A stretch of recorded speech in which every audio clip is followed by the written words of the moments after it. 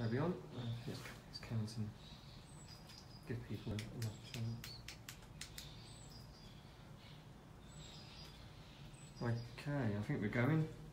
So afternoon everybody, as promised we're back at Hamworth Park House and we've just been given a tour to Sir Donald, I forgot his second name I'm afraid, he's one of the leading architects in the country, semi-retired, and they've just gone and as promised I said I would show you the basement. The basement is normally out of bounds, but today we have special access to this area. Now last week I did a tour of the ground floor, the first floor. So we are on the basement and then you're going to see what I showed you last week, which is a bit dark and it's all the floors collapsed from top to bottom. So you can just make out the fireplace on the wall and looking around you can see a doorway and at the top you can just make out a hanging door. And we've got another area to the left. Right.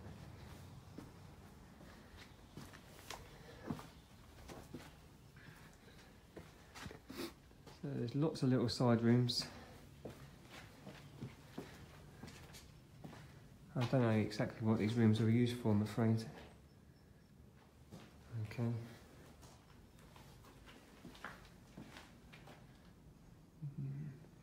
So in the future, if the house gets restored, a lot of these side rooms can be rented out to, say, arts and crafts.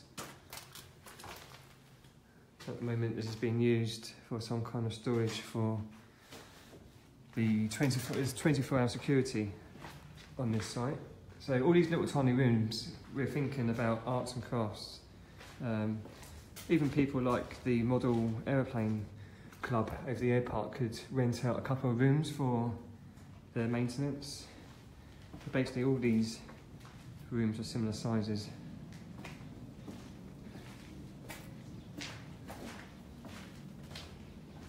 It's just power. As you can see, graffiti over the years has taken hold.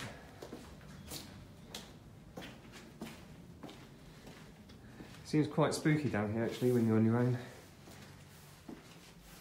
Ah! So that's Katie, our historian on the team. It's just us two here now. Okay, so when this house was first built, we believe the room underneath the main staircase was a wine cellar or a cold room, stroke larder. In the First World War and the Old People's era, which was about 30 to 40 years, it was turned into a mortuary.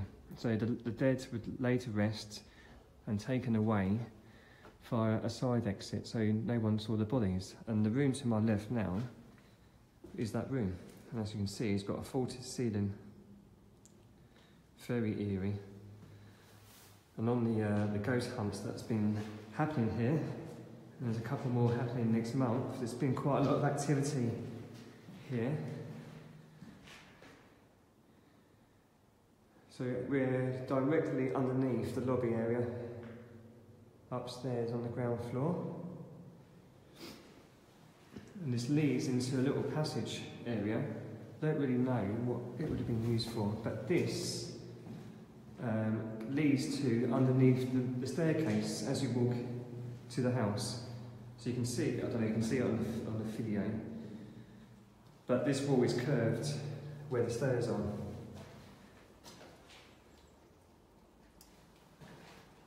It doesn't lead anywhere. So all the stories about a tunnel that went from... Okay, I think we're back on. I managed to lose reception then, so hopefully we're back on. This was the staircase up to the main lobby area, which is obviously not in use anymore, it's all gone. And you can just see up there the main lobby, which is all cornered off.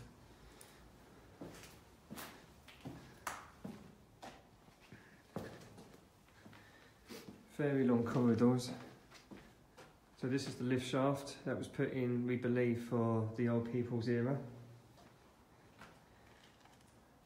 And this is an interesting room. It's got like a circular ceiling, and the floor's missing. So these would have been rooms for the old people back in the 20s and 30s. I'm not really sure.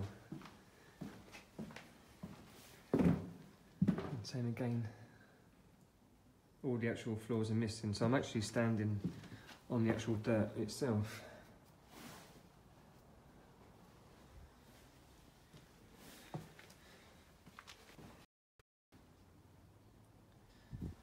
Now, I think I managed to. I think I managed to lose connection. I'm going to try again, but every time I go around this corner, it's like a black spot in reception.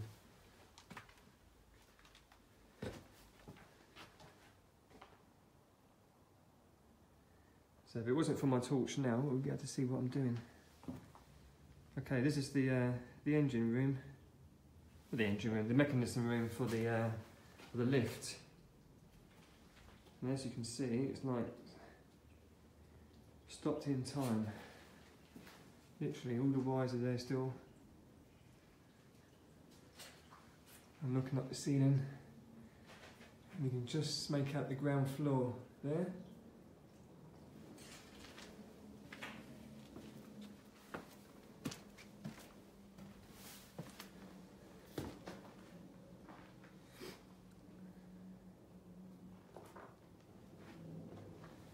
We're underneath at the moment the ballroom, and as you can see, it's all supported up, which is exactly the same in the actual ballroom itself.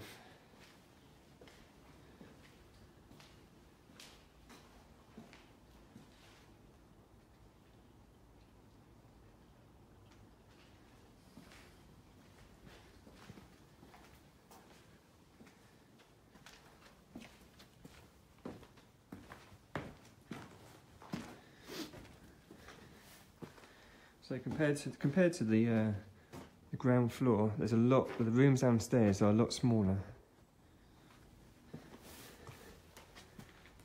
Right,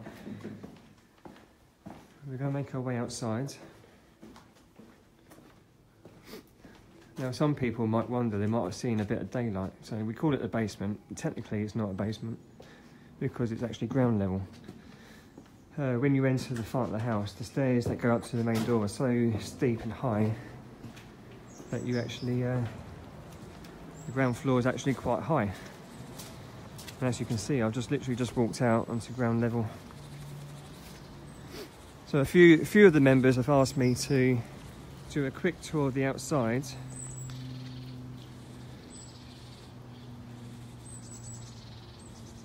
you can see, all the windows have been smashed over the years. Not the best day to do this. It's dark, getting dark, damp, cold.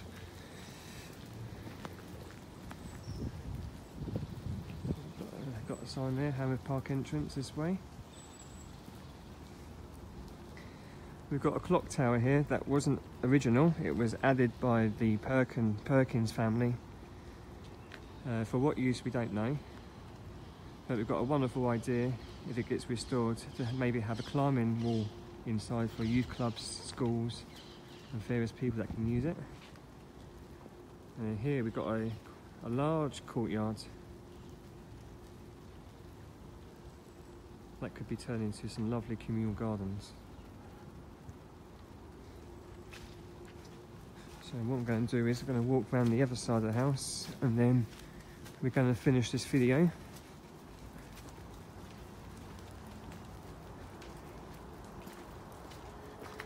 So this part of the building here is roughly about a 1960s build added on for the dining room for the old people's room.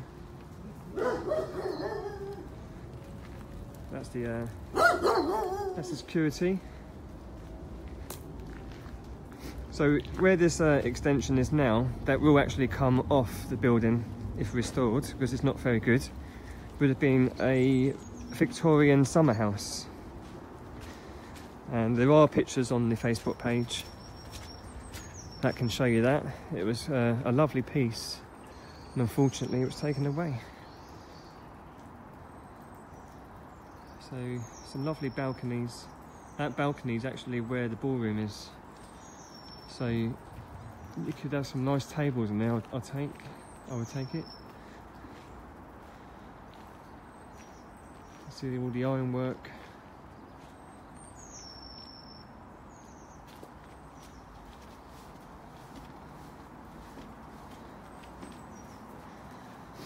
So the ballroom's exactly where we are now.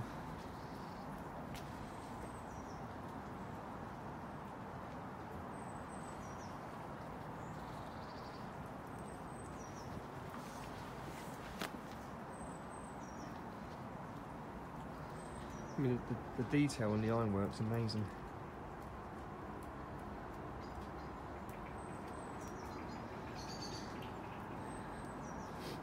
Now, if you see here, you can just make out Elmwood Avenue where the flats are through there.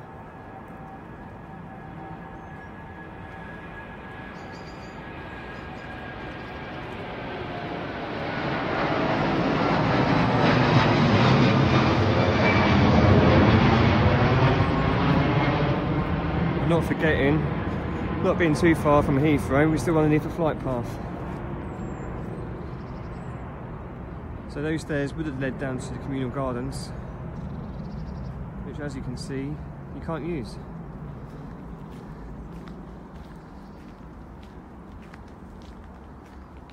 Right, we're making our way back round to the front of the house.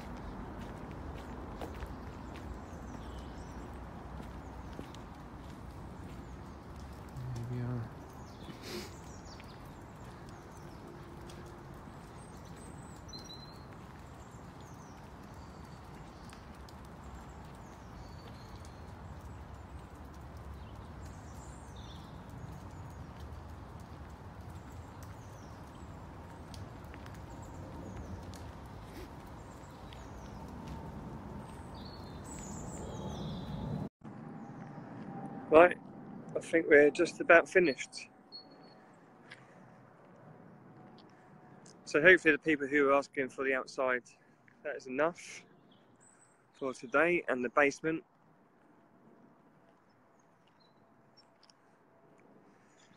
And last week I did the ground floor and the first floor. So if you want to see that, it will be on the Facebook page. It might have dropped down the post a little bit since the week's gone, and that video is already attracted about 8,500 people, so we are getting there with coverage. Okay, I think that's it. So thanks very much, and the next time I'm here I will hopefully do another one. Thank you, see you later.